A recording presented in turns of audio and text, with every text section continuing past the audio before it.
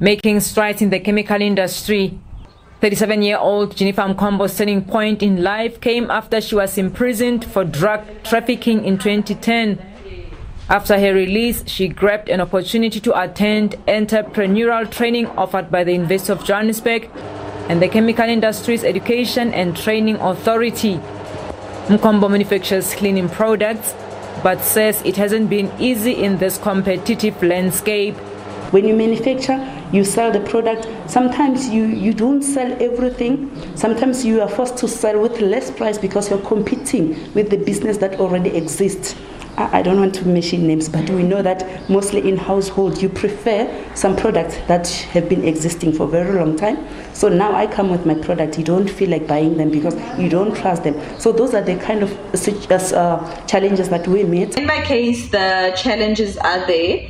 And this is when the product has been decided on, and in getting formulations and in getting funding so that the project can carry on. So it does come with a bit of stumbling blocks, but at the end of it all, there is learning that takes place through it. According to the 2020 Mastercard Index of Women Entrepreneurs, only 19.4% of business owners in the country are women.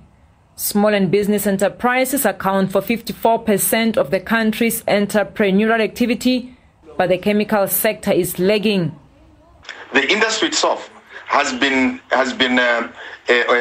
dominated by big companies who manufacture chemicals, both for the households and also for the industries. And as a result, we still don't have a very strong cadre of divapreneurs who have got the managerial skills to be able to run companies effectively and also efficiently. Cheta CEO Yeshan Pillay said in a statement that the organization has ongoing efforts to welcome women into the chemical sector, and one of the ways is to focus on developing women-led small businesses to encourage their participation in the mainstream economy. Yeshan says they've recently trained 49 delegates in Tshwane and Ekurhuleni at a cost of over 1.4 million rand. Meanwhile, the Chemical and Allied Industries Association says the chemicals industry accounts for about 25% of the country's manufacturing sales and is the most developed in the continent. Mulimone Moto, SABC News, Pretoria.